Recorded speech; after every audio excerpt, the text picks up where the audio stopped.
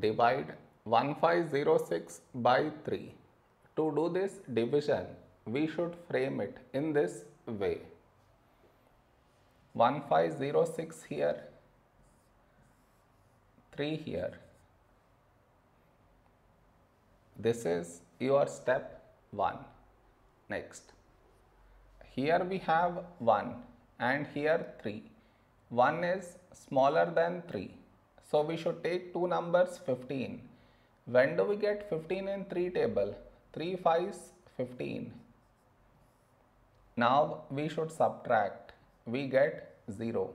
After this, bring down the beside number. So 0 down. Now here we have 0 and here 3. 0 is smaller than 3. So we should bring down the second number.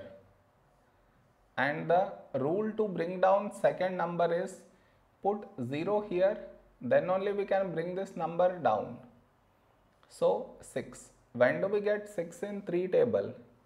3 2s 6. Now we subtract. We get 0. No more numbers to bring it down. So we stop here.